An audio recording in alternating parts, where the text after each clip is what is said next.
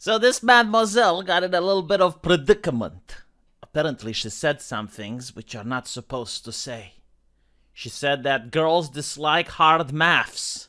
How can you say that? How can you say that? Well, apparently she has statistics. She's got statistics. But you're still not supposed to say that. Because if the statistics do not fit the ideology, then the statistics need to be made to fit the ideology or ignored. Now, I'll tell you something interesting. This is a story about my mother. When my mother was young, she lived under communism, under Ceausescu's regime. And Ceausescu wanted to get more women into positions of power. And there was this special profession called agricultural engineer.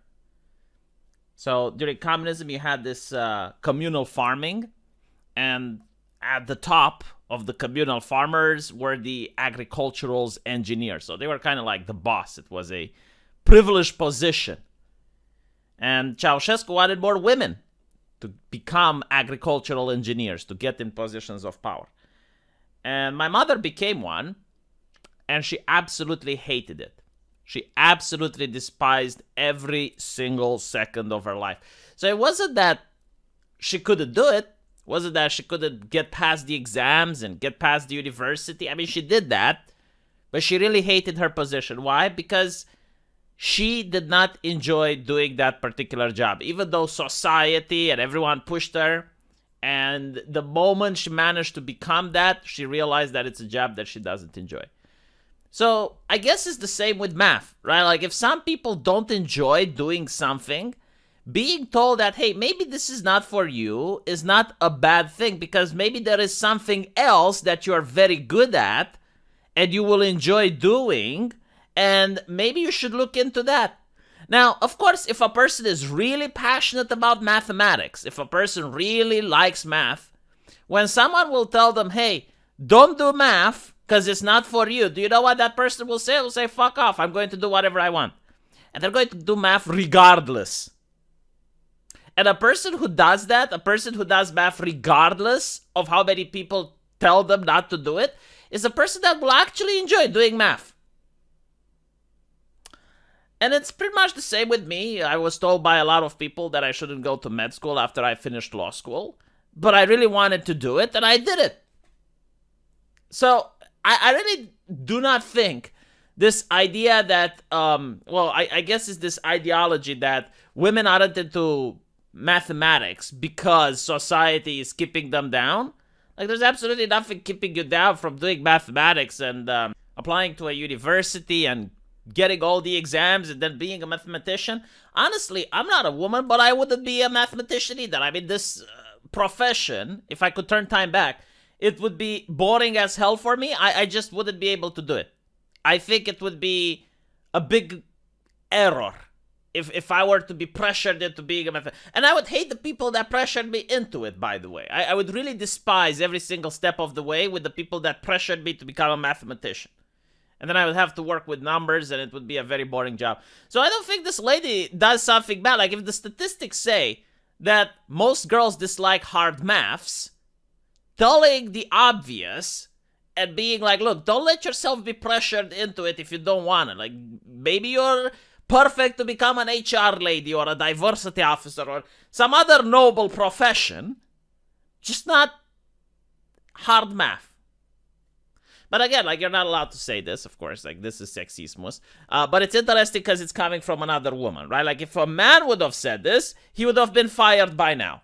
But if this is coming from another woman, then it's, well, all right. So, the head teacher told MPs it was not a subject girls tend to fancy. I just think they don't like it. So this is like exactly what she says. It's like, well, they don't really like it. It's not a...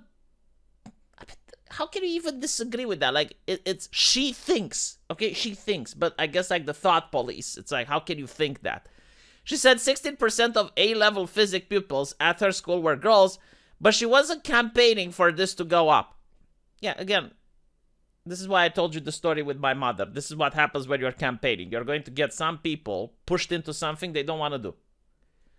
Liberal Democrat education spokeswoman also called out on the lady to apologize for her remarks. Like, apologize for what? Like, if she thinks and if she has the statistics, why should she apologize? Why aren't you coming with statistics to disprove her? Why aren't you coming with something to, like some evidence to disprove it? The only evidence you have is ideology. Again, like, this is a woman, right? Are you going to call her a sexist? You can't, like, they can't pull the sexist card on her. That's the biggest problem. They can't pull the sexist card. Because again, like, if a man would have said literally the exact same thing, based on the exact same evidence, arriving to the exact same conclusion, oh my god, it would have been sexismus by now. She told us 60% of A-level physics students at her school were girls, a much lower uptake than for chemistry, biology, and math, where the equivalent figures were often above 60%. She added that this was despite the excellent standard of teaching and a good level of performance. I mean, again, everyone knows this to be true. Not everyone is into everything. I mean, look at entertainment, right? 50 Shades of Grey. How many men do you know that really like that versus how many women? Like, there are certain things that attracts a particular gender more than other. I don't know why this is happening, but all I can say is that I can observe it.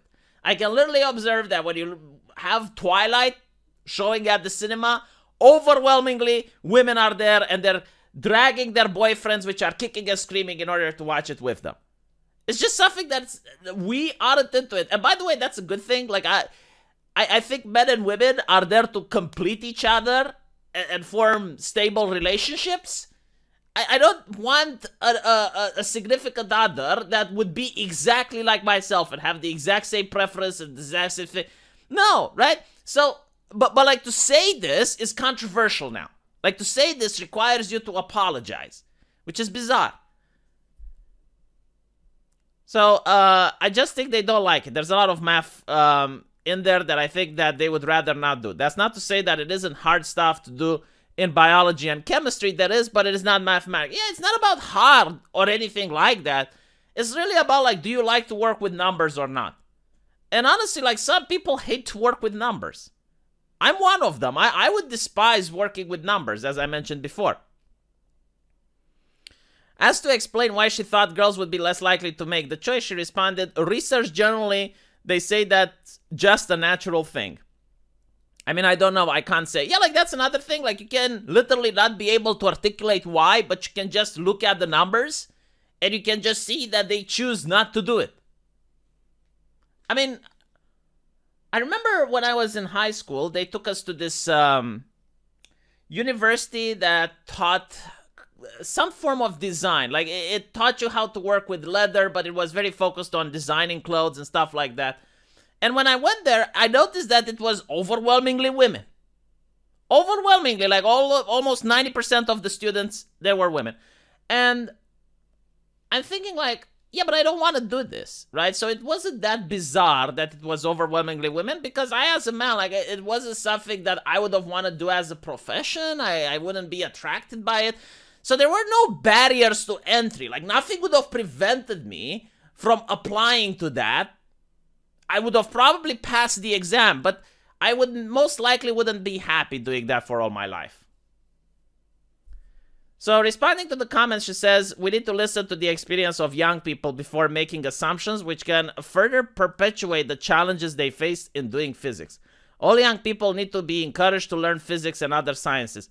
But, like, what if someone wants to be in the humanities? What if someone wants to be a lawyer? Why exactly do you have to encourage everyone to do the science? Like, if everyone is a scientist, who gets to build the houses? Who gets to drive the trucks? Who gets to do the actual things? In fact, right now, there is such a shortage of people who go to trade school that driving a truck in California can give you around $6,000 per week. $6,000 per week. And then you have people who finish universities and they have their diploma in their drawer because they can't use it for anything. But hey, they're educated and they now have student debt.